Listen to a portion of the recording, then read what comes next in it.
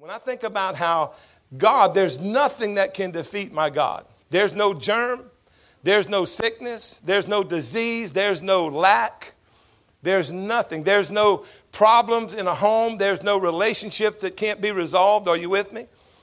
I mean, come on, there's nothing impossible with God. And so when I think about it in that realm, then I begin there. God, I want to have that dominion power, that dominion that Adam had before the fall. That dominion that the Lord Jesus Christ came and exemplified. He showed us what it's like. I love it in the book of Hebrews, where it talks about that Jesus was the express image of God's person. And what does that mean? That means that's the example. That's what, people all the time are trying to figure out, what does Christianity look like today? What is God looking for out of this term we call Christianity? Well, it's more Christ-like, amen?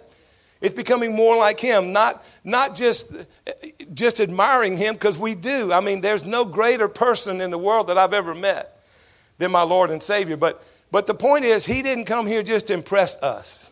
He came here to be an example for us, amen?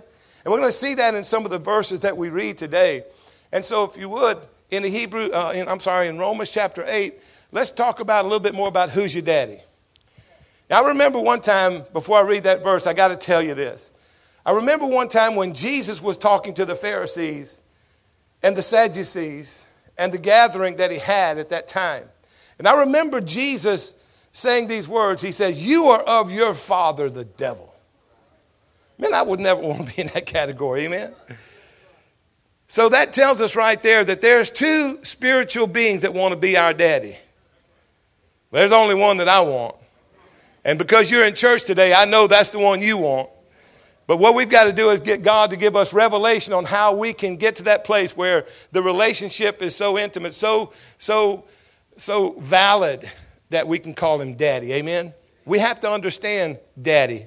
And we have to understand his ways of doing things. So in Romans chapter 8, I'm going to start in verse 14 to launch this message today. For as many as are led by the Spirit of God, they are the sons of God.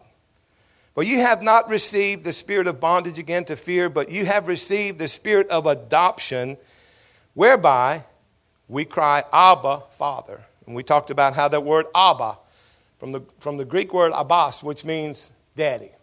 All right? It's a closer relationship. And the Spirit itself beareth witness with our spirit that we are the children of God. And if children, then heirs of God, joint heirs with Christ. If so be that we suffer with him, that we may be glorified together also with him. Now, notice the transition there in just a couple of verses. First of all, he talks about sons of God. Then he talks about children of God. Well, children is a word in the Greek that's used for a young person, a young growing person who has consciousness, is growing to that place where, how many of you know that when a child begins to get understanding of his surroundings, they begin to do things that, that they have to be taught different. Amen? How many of you know what I'm talking about? I mean, children are going to test authority. They're going to test their own will. They're going to do things because they're immature, right? And we don't discard them because they're immature. We teach them. We help them to grow, right? But there's this word sons, huios in the Greek, and the word huios means a mature child.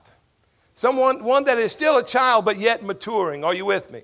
Paul used these words very, very strategically as he presented this message that we are to grow into a place of maturity. Now that belongs to all of us. Amen? And so when we see his opening remark that starts out in verse 14, as many as are led by the Spirit. Now this message is to the body. It's not to any one in particular. The word sons is not gender sensitive. In other words, it doesn't apply just to the male. It applies to all of us. Amen? We all mature. But in this context, sons or maturity, that's what he's describing. We all want to come to that place of mature believing where we are functional and living God's dream. Amen? That's his desire for us. So what I want to say is, you may never be called into a full-time ministry position. You may never lay hands on the sick.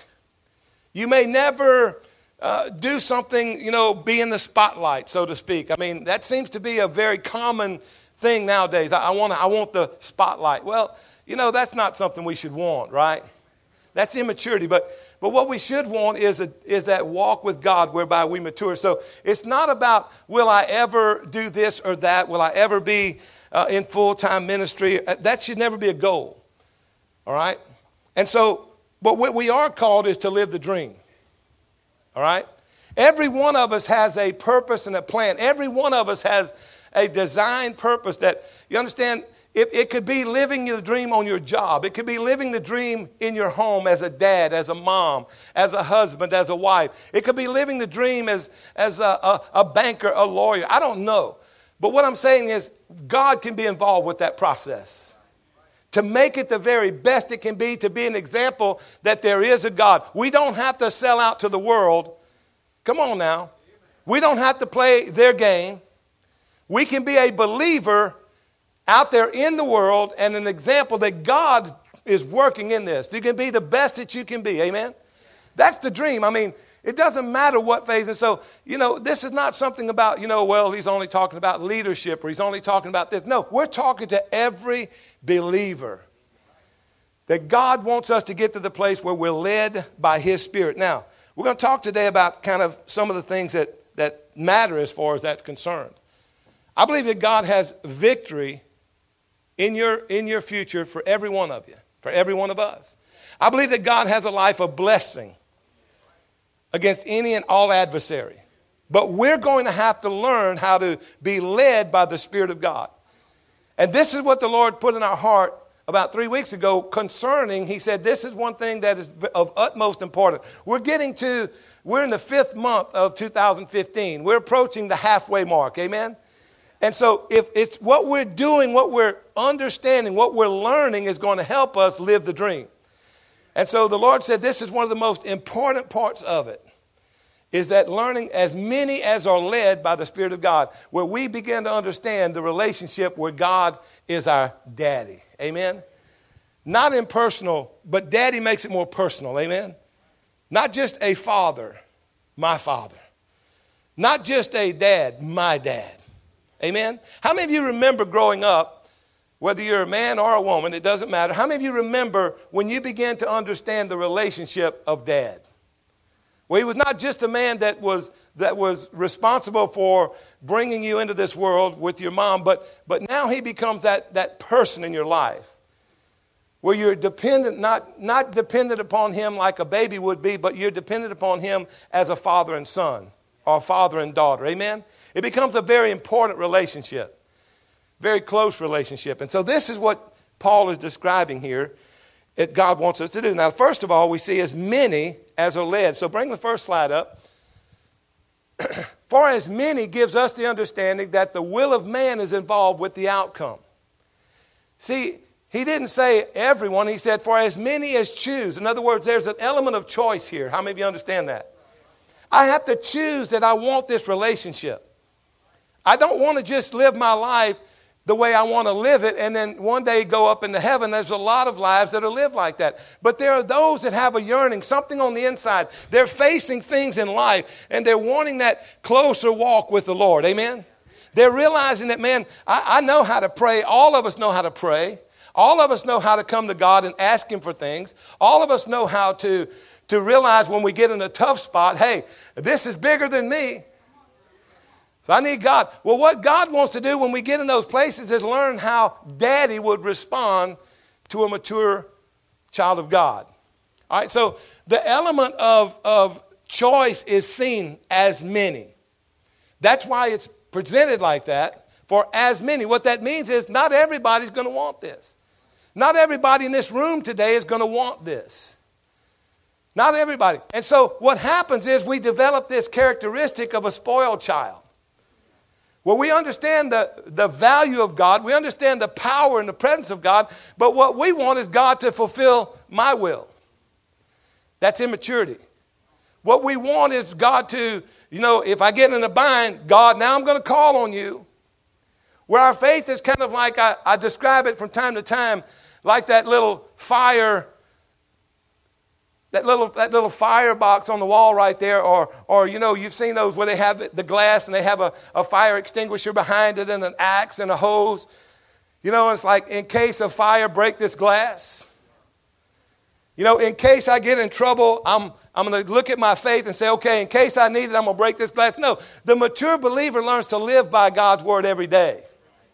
All right, so this also means that there's going to be a process. A process. Many are called, but few are chosen. Now that's just a process indicator is all that is. And so this gives us that understanding that I have to make decisions if I want to be led by the Spirit of God. Now, if it's too tough and it's too much more than I can bear, it's okay. All right? It's okay. There's therefore now no condemnation.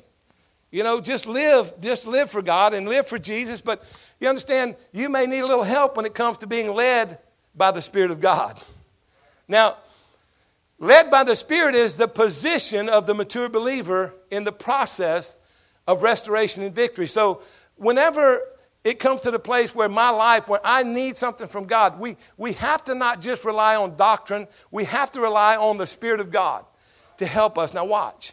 How many of you know that one of the things in the armor of God, if you're in a battle, now if you're not battling anything, then the armor is not important. But if you're in a battle, how many of you know the armor of God is necessary? What does it begin with? Truth. Everything is revolving. Everything is hinged upon knowing the truth. Righteousness is when I apply that truth, when I accept that truth above all of my own thinking, all of my own discern, anything like that. But that truth is what's most important. Then I apply that by believing it. And so it talked about Abraham, how that whenever he was growing in this relationship with God, a man of faith, we saw that 25 years he beheld God's plan. And listen, he made mistakes. He did those things in immaturity. But in the end, come on now, he learned some things. He learned how to get from where he was to where God wanted him to be. He learned how to get to that place of victory. All right? But the position of this mature believer, you understand, if I'm in a battle, truth is necessary. Do I know the truth about what I'm going through? Do I believe that truth? Now, when you say you believe it, now I've got to be led. And when you're being led, you've got to have peace. That's the next piece of armor. You got to rely on that peace. God leads us in the pathway of peace. Can you say amen? Never struggling against it, never trying to figure out, but a very well-defined path. We're going to talk about that at the end of this message. And then that place of faith, where I know the truth about every fiery dart the enemy releases from his bow. See, that's what faith does. If the enemy throws a thought in my mind, I know it is written. If the enemy puts a physical problem, ailment, I know what's written. If the enemy makes me look at a problem and start to worry, I know what's written. Are you getting the flow of it? Understand? Those things are very basic, all right? And then you have salvation, the covering of salvation. That's the covenant walk with God. And then you have the sword of the Spirit. Now, if you looked up that, this is so important to be led by the Spirit of God. I have to understand a couple of things, like the sword of the Spirit is the word of God. That word is rhema, the spoken word. By the Spirit. How many of you understand what I'm telling you right now? Not by the doctrine, but my God, because I know the truth, He's going to give me the words to speak when I need to speak. He's going to combat the enemy whenever I need the victory. Are you with me? But when I start spouting out doctrine and 8 steps on how to do this and 7 steps on how to do that, you understand, when I run out of that, I better have some spirit. Come on now. This is what we're talking about. Learning how to apply these great principles so we can be led by the Spirit of God. Because if we want to be that, and I'm going to make the assumption everyone here is on board with that, they would like to be, amen? And so we have to understand the next thing he said there, as many as are led by the Spirit of God, they're the sons of God. You've not received the spirit of bondage again unto fear, but received the spirit of adoption. Now notice, you've received the spirit of adoption. Last slide I have up here. The spirit of adoption is when a believer comes into the revelation of the relationship that we received upon accepting Jesus Christ as our Lord. It's a growth process. Notice he said, you haven't received adoption, you have received the spirit of adoption. That gives us the indication that there is a process that began. And that God, because it's a capitalized S, as you can see, that God is involved with the process. He becomes the teacher. Are you with me? And he has a goal. And that goal is called adoption. Now, we're going to look at that in Galatians 4 in a moment. But when we begin to mature in an area of our lives, and we begin to mature in that place, church, this is what happens. Then we become those that are adopted. All right? Now, this can come by the process of elimination where, it's not all at once, but I have to learn. I have to learn how to be a good steward over things that are important. My spirit man, my soul, my body, come on now, my finances, my marriage, my home, those things that apply. We begin to learn systematically, come on, how to be mature in those areas. You understand? It's not just like carte blanche. All of a sudden, well, okay, I'm saved. Now God's going to take care of everything. No, you see, that's a misconception that we've had. And the misconception that, okay, I'm just going to tell God, by faith, God, you got to do this. You know why? Because your word says, God, so you're obligated to do this. No, you have to understand, that's not Daddy. Daddy already wants to do that. But he needs us to be on board with that and take us through the process so that we'll mature in those areas, each and every one. Are you with me now? So we come to church, and what we want to learn is not just spiritual doctrine. We want to learn how to be led by the Spirit of God. We learn the principles so that when it's needed, God can share that with us. Notice he said, you have received the Spirit who is going through the process of adoption. Now, I want to say this. I told him on Wednesday night when we opened up this process, opened up this message, the process of adoption, who can I look to as a biblical example of what this process looked like? Is there anybody? Well, I'll tell you the one that's the main one. His name is Jesus Christ. How many of you understand that Jesus did not one miracle until he was 30 years of age? Why is that? You see, Paul understood this was something, when we read the Bible, we have to understand the culture of the Bible. What does that mean? What process are you talking about, Pastor? Well, Jesus being the example of the mature son, come on now. How many of you saw that Jesus never bowed his knee to any adversity? And so I began to look at that when I learned this years ago. I said, Lord, I need to learn how to function like that. All right?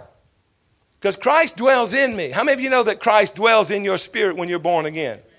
Well, that's the point that you receive the spirit of adoption. Now the process begins. Jesus, like every other Hebrew child, now listen, here's the process. We're going to get to when God says, okay, you have proven the relationship. You have stood the test. You have performed properly by faith. Like every other Hebrew child, I'm going to take Jesus as the example. Every one of them went through this. On the day that they were born, all right, until 8 days old. At 8 days old, something very strategic, something very important happens in a child born as a Jew. At 8 days old, they are circumcised. The male child is circumcised.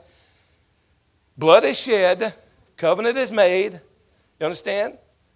According to law, and they're given their proper name. Are you with me? At 8 days old. Now that child doesn't know that yet, all right? And then at 3 years old, I'm just going to move through the process quickly. At 3 years of age, he's given what we would call a baptistry robe. It's a tzitzi is what it's called. It's a little white robe and it's got little tassels on it. And it's really, it's really nice. All right. And at 3 years old, he's given that. There's a maturing. You understand? He's still a child. He's under tutors and governors. He's under authority. Now, up until that point, mom has been teaching him the way, like a homeschool, if you will. And also including in the most important class in that is, of course, the Torah, the teaching of the law, the teaching of the Word of God. Are you with me? So from 3 years old till 8 years old, that's what's happening in the home. At 8 years of age, every child, including Jesus, now is going to work with dad. Up until noon that day, he's homeschooled by mom. And at afternoon, dad comes home for lunch, and dad now takes this young son, 8 years old, and they go to work together. And he begins to learn the family business.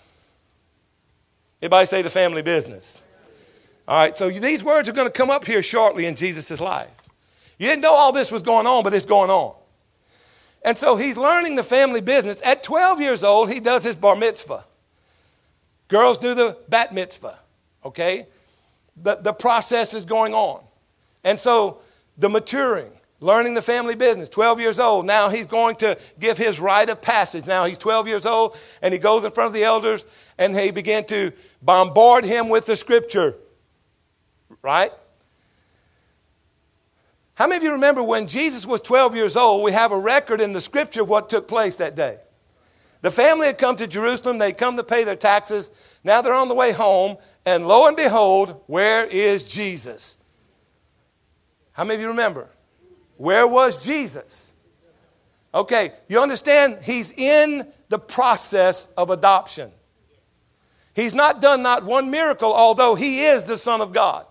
He's not done one miracle, although he is the Christ. Although he is everything God destined him to be, he is already. However, nothing has happened. Do you understand? This is why those things are recorded in Scripture. Not just for us to have a little wonder, isn't that neat? Oh, wow, and we get impressed with all that. Then his mom comes back. Mom comes looking for him. She finds him in the temple in front of the elders. Now, it doesn't record everything that was said, but I'm sure mom was going, what are you doing here? Wouldn't that what you would do, Mom? Why hadn't you, why do I have to come looking for you? I don't know what was said, but what did Jesus say?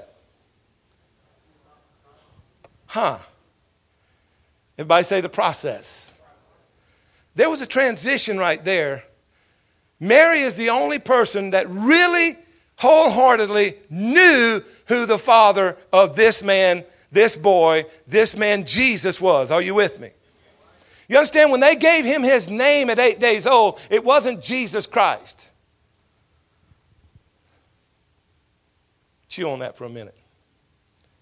It was Jesus. That name has a meaning. But he wasn't given the name Jesus Christ. Nobody knew he was the Christ. He was in process like every other Hebrew, Jewish child. From 12 years old till 30 years old, we hear nothing about this man. Why is that? Because the next step is going to define whether he has been accepted or not. 18 years of silence. What do you suppose was happening during that 18 years? Do you think that he was gaining special advantage? He did no miracles. Although now he is 12, 13, 14, 15, 16, and so on. Right on through the pages of time. No miracles, nothing done. Why? Adoption. Is he being led by the Spirit? Do you think that if Jesus encountered a school ground fight that he was going to do the right thing? If he didn't, come on somebody. No. See, we have to understand the value of how important it is that he be our Messiah. That he be our Lord. We have to understand that in those 18 years he encountered, how many think he encountered things that are difficult in the human life? I mean, the Bible says, we just look at that verse and we just assume that, well, it's because he's Jesus. You understand, he faced things yet without sin. He was touched with every weakness we have. weaknesses of thought, weaknesses of what to do when this happens, weakness of obeying your parents or not. Come on now. Everything. At 30 years old, the time designated if you're going to be in the priesthood, the time designated by the Father who gave the law. That time at 30 years old, Jesus comes walking down the bank of the Jordan River. How many of you believe that everybody has been aware of this man? But nobody knew him as the Christ. Nobody knew him as anointed. Nobody knew him as mature. He's just Jesus. He walks up to John. And John, looking up, and he says, he steps up now in the process here, the people are being baptized. Now, I told him in that Wednesday night service, can you imagine if you were standing? Now, how many of you know what John's baptism was? The baptism of repentance, right? So if you grew up Catholic as I did, and you had to stand in line to go in that little scary box and talk to the man behind the sliding wood door that you can't see him when he opens it, you just have to confess this. I mean, that was scary for a little kid, and I'm going to tell you. But if you were in that line waiting to go for your turn, and you're a little bit older now, and man, there you are, and the guy in front of you turns around and he goes, hey, I've never met you. I'm Jesus. Now, see, to us now, that would be very strange. That here he is walking down into the water, waiting on his turn. John the Baptist looks up and he goes, whoa. And Jesus said, I need to be baptized of you. And he says, wait, you need to baptize me. Jesus said, no. Allow it to be so now, to fulfill all righteousness. He became, even though he had no sin of his own, he became fully human at that moment. Come on now. Come, y'all. The process. And he goes down under the water and he comes up, and a voice. The Holy Spirit now lights upon him. What did the voice say? Adoption. It was at that moment that the Father said, now, this is my son. Now, why is that important? Because every child goes through that, and when they would come to the city gate and all the place where people were gathered, then that dad that had now been raising his son and has taught his son the family business, now that son is going to be ready to go out and participate as an ambassador of the Father's business. And the Father would, by saying that, would say, what he says, I say. What he does, I'm doing. There is no separation. I'm daddy.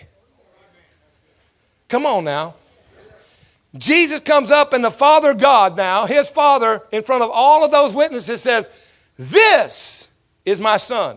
Well, how would I know that? That's when the miracle ministry began. That's when the dominion, that's when the miraculous started happening. Why? Because he is now, he is led by the Spirit. He is the example of what it is, the Father you can't see. His words now. How many of you understand we don't have any words recorded of Jesus for all of those years? Oh, come on now.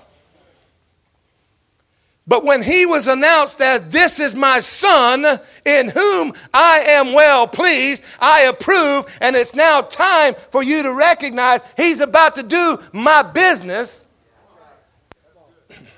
Every word you haven't read in your Bible were recorded from that moment on. Are you with me? The first words he said was, the kingdom of heaven is within reach now. What does it look like? Oh, to the sick, it was wellness. To the poor and impoverished, it was provision. To those that lacked in any moment of time, it was provision. To those that needed wisdom, it was wise. To those that didn't understand the value of sin and bring an adulterous woman and lay him at his feet and him kneel down in the sand and write words we'll have to wait to get to heaven to find out. But then he says, go and sin no more. Where are your accusers? What was he saying? He was saying whatever he wrote in the sand, they walked away one by one. Perhaps they were seeing their own sin and knowing the law, realizing after we stone her, I'm next. And I don't want to be stoned. Come on, do you understand the maturity here? of not condemning people, but being led by the Spirit. Come on, he is our example, man. That's what adoption looks like. That's when it was fully known. Daddy has approved. Are you saying, preacher, that we can get to that point? If you want to. Because when you're led by the Spirit of God, your words have impact. Not just quoting a memorized scripture, but it's of the Spirit of God. It's something that God put in your heart. And when he told you to say it, honey, there's one thing you better know. Something's about to change. I said something's about to change. Something's about to take place that people are going to take up and can't help but take note. Why? Because God the Father has put these words in a human being, and that human being was led by the Father and has been approved, not full of religion and legalism, but of the Spirit of God. Do you think Jesus tested patience during that 18 years? Do you think Jesus tested long suffering and love and joy and peace? Do you think Jesus was developing all those characteristics that we know now are the fruit of the Spirit? But we have about that much patience and so much confidence in our own self. And we want the anointing, and it will not be there. And I'm here to tell you, you can put on the show, you can put on the glitz and glamour, but what I'm about to tell you is this. Let me tell you something. Without the anointing of God, it don't mean nothing. You can have a church full. Come on. Our job as pastors is to get maturity. Now watch. Galatians chapter 4. Bring those verses up. Got 2 more verses to look at.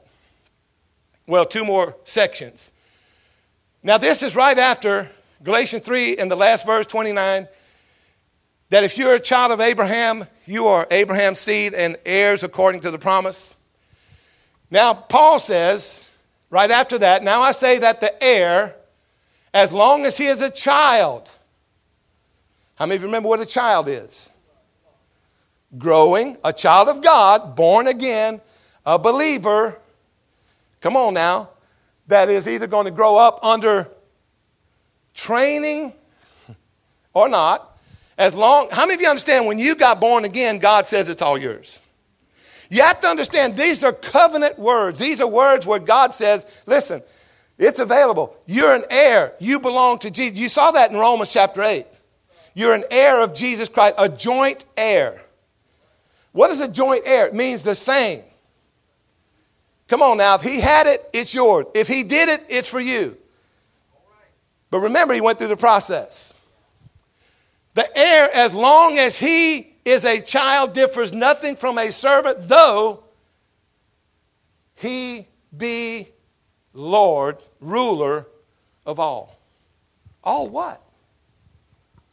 All the circumstances that come my way in life? All the things that are detrimental to my growth? Come on now. To my witness? Come on. Verse 2.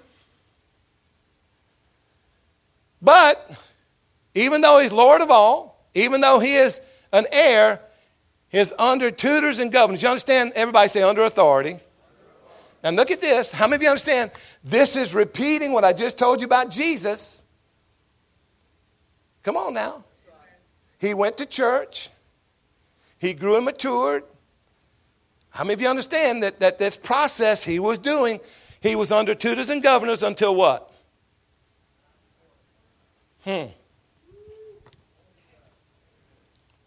See, we have to learn the process. The process. How many of you understand that Jesus' teachings were strictly enforced by connecting the spirit and the natural? All the way back to Genesis chapter 8, verse 22. As long as the earth remains, there will be seed time and harvest. And what was one of the first parables he taught? About seed to harvest. All right? Everything he taught, he was under tutors and governors until the time appointed of the Father. Verse 3. Even so, when we were children, we were in bondage under the elements of the principles of the world. You understand? A child of God is not exempt from the things that are in the world. Are you with me? I mean, the curse is in the world and all of the effect thereof. There are things out there. They're dangerous to your flesh. They're dangerous to your health. They're dangerous to your mind. They're dangerous to your life. They're dangerous to your marriage. Are you with me? They're dangerous to your children. They're dangerous to those things. Right? You're not exempt from them just because you're a believer. Verse 4. But when the fullness of time was come, God sent forth his Son, made of a woman under the law. Now, how many of you are thinking right now, reading that verse, let's do a little Bible translation here. The fullness of time was come. Now, what was the fullness of time? When did the Son become the Son? Come on, I've been teaching you now for 30 minutes. When did the Son become announced as this is now the Christ? Oh, yeah. See, most of us think, well, that was whenever, the 4,000 years from Abraham and the 4,000 years and the 5,000. We're so great on our historical study that we just miss little simple things like this. When did God announce, this is my Son, for all to see? That's when he'd gone through the process. Everything Jesus did, he announced, I do nothing without the confirmation of the Father. Oh. Made under the law, verse 5, to redeem, to show them how, to give them authority back, to give them understanding of what their life can look like as a mature believer, man or woman, that we might receive what? Here we go. The witness of the Father. You may not hear him say, this is my son, this is my daughter, but what you will is you'll witness the anointing. Not just fancy preaching, not just fancy words, you'll see some action. Oh. That's how God announces today. See, for Jesus, he said, look, now you know the Christ. For us, it's now you know the Christian. Verse 6. And because you are sons, God has sent forth the Spirit of his Son into your hearts, crying, who's your daddy? Do you understand how confusing it is in the church world today? We all call him Father, we all call him Lord, we all call him those things, but are we that mature that we realize it should be something that stirs us to want to mature, to grow. It should be that example that says, man, this is amazing. I mean, it's the dream of God that every one of us know our daddy. Why? Because I remember daddy was always the one that I'd go home to. Come on now. Whenever I'd had a problem, had a situation, come on now. He wasn't just my father. Some of us didn't have really good fathers. And God said, that doesn't stop me from wanting to be your daddy. I'm going to look at your neighbor and tell him, who's your daddy? See, when I have awareness of the Spirit of his Son, there is no weapon, there is no foe, there is no enemy, there is no condition, there is no circumstance, there is no barrier, there is nothing. Why? Because I know my daddy. And I saw my brother in the scriptures of the Gospels and the teachings of the apostles. And I saw what daddy did to them.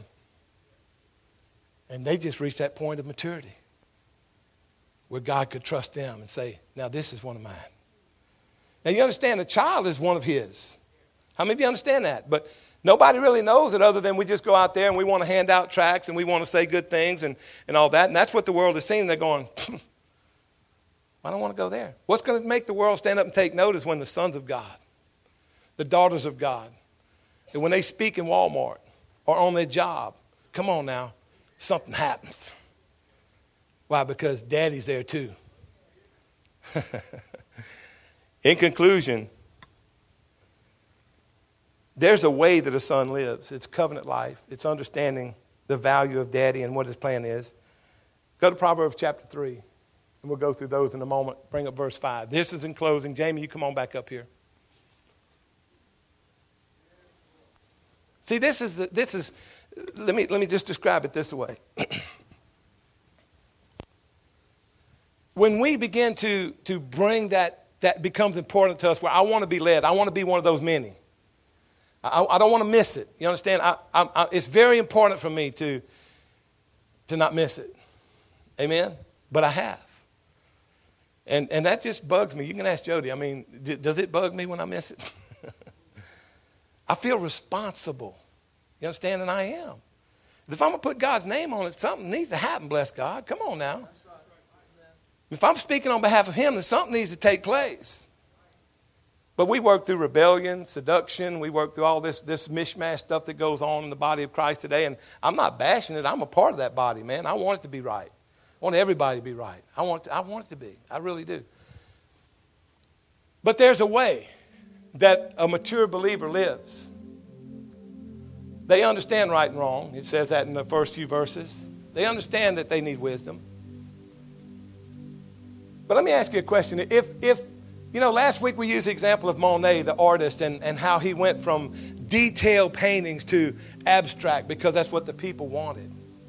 They wanted to put their own twist. This is what I think it is. This is what I think God is. And so while the scripture hadn't changed, the picture and the model hadn't changed. But, but it doesn't really mean that. We take the detail out and say, well, what do you think it means? Because we're intelligent beings. We're believers. We're Christians. Don't de-Christianize somebody. But what happened if, like Monet, that's why he sold out. That's why he quit painting with such immaculate detail, because it wasn't what the people wanted. So, if you want to have a fan club and you want them to buy your paintings, well, you got to give them what they want. Well, the church sold out to that idea. Yeah. And so, the word doesn't mean what the word says anymore. So why do we even have a Bible? Let's just listen to the preacher. Oh, yeah, Lord, help us, brother. And he'll give us everything we need. I don't need to study it during the week. I don't need to spend it. I just go to church on Sunday and possibly, if nothing else comes in the way, on Wednesday. But that's tradition. We don't need that much, Although the Bible says that in the last days there's going to be a lack of hearing the word of God. That doesn't scare us any. We just, I've got my Bible college degree. Got all I need. Man, without the Spirit of God, you ain't got nothing. Come on now. Now, if you have a map, let me instead of a painting, let's talk about a map. Now, if you want to get from where you are to what you need from God, just like if you were wanting to go from here to, let me ask you this. How many of you, and I know this is a risk because there's going to be somebody here I know that's going to know how to do this. But how many of you could get from here to Saskatchewan, I think, however you say it, Canada, without a map? I knew you was going to do that, brother. I knew there was going to be one. I knew it. You didn't want to go ahead, man. Tell them I know how to get there. Now you're not included in this. Anybody else know how to get from here to Canada? Okay. Where don't you know how to get to on the world, man? I mean,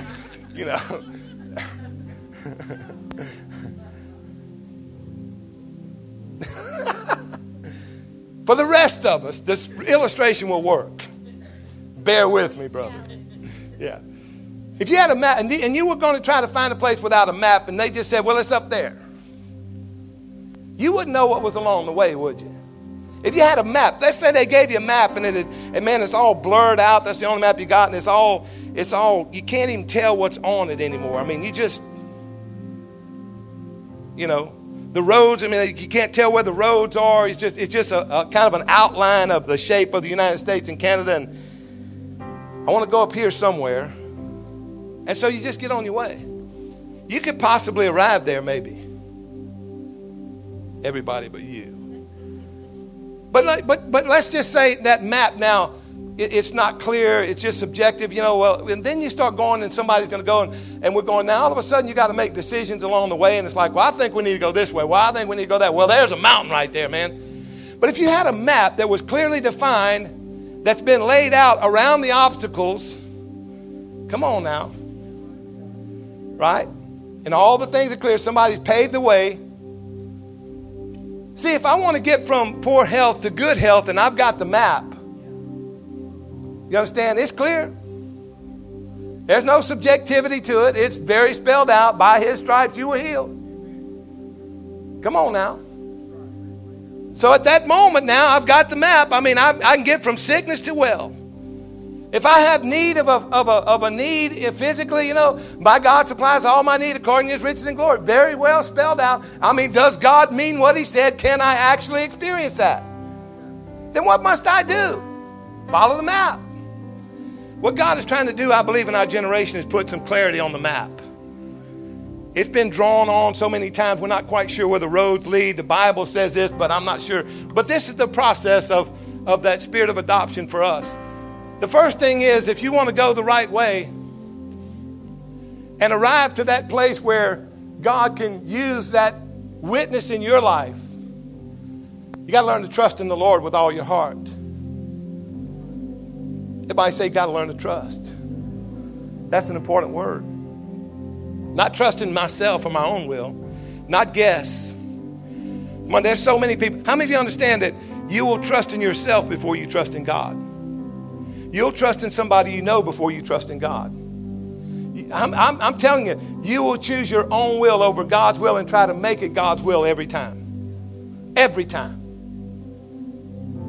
Trust in the Lord. Now that word Lord, notice it's all capitalized. Remember, we've taught you what that means. That's one of the redemptive names of God. That one is Jehovah Rohi. The Lord is my shepherd. Remember, I'm being led by the Spirit. Nobody can see. Brother Oral Roberts, before he died, Jody and I had the privilege of being mentored by him, a man that was wise in his years, had learned a lot about the church world. I'll never forget when he told us one day, he said, when you heard from God, confer not with flesh and blood, because flesh and blood will try to lead you away from God. You understand? Now you got to be mature to be in that place. He said you need to get to the place where you know the spirit of the Lord's voice. You know. You're not guessing. You're not looking for open doors and closed doors. You're not going by your feelings. You're not being impatient. You're going according to God's plan. You're patient. You're processed. You're learning. Come on, somebody.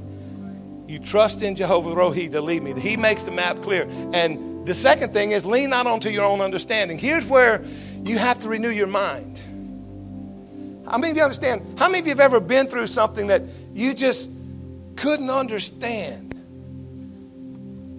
Why God would let you have to go through that? You know it's not of God, but you're trying to figure it out. How many of you ever done that? Boy, that will mess you up being led by the Spirit more than anything else. Well, I understand. Now, you can be thoroughly convinced that you think you've heard from God, but you'll know very soon. Why? Because when God leads you, the road goes around obstacles. It goes around pitfalls. He's built bridges where the enemies put pit. Verse 6. In all thy ways, acknowledge him. What does that mean? Not super spiritual. It's like, Father God, I've got a decision to make here, Lord, and I need to acknowledge you. I want to have your guidance. I need to have, in my heart of hearts, I need that peace that passes all my understanding. I need to acknowledge you, Father God. This is a big decision. You understand? That's the third thing you got to learn to do to go through the process of adoption. And he shall direct thy path. Now, do you think that God's path is going to be just struggle and hardship and hateful, and yet we accuse him of that? Verse 7.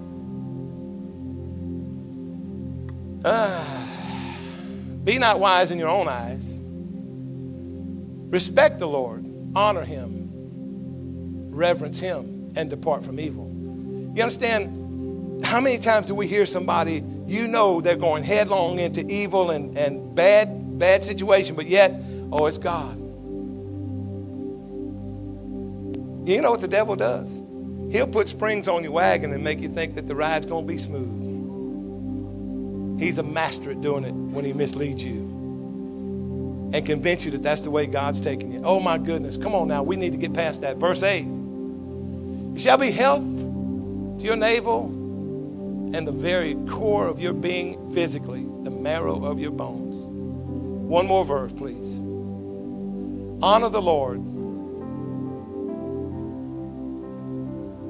Hear the Lord, Jehovah Jireh. He's my provider, so I honor him with the first fruits of all my substance, everything that increases me. You understand? That's when God can trust you. And I'm going to stop right there for sake of time. We'll pick it up here next week. As many as are led by the Spirit of God. Come on, stand up on your feet. See, this is the instruction of Daddy. So when you say, who's my daddy? It's going to line up with these things. And God will bear witness to it. There's a generation out there screaming to see people live the dream. Remember, our scripture that God gave us to present this vision to our church was Psalm 126, verse 1. And when the Lord turned the captivity of Zion again, it says, we were like them that dream. We became what others can only dream about.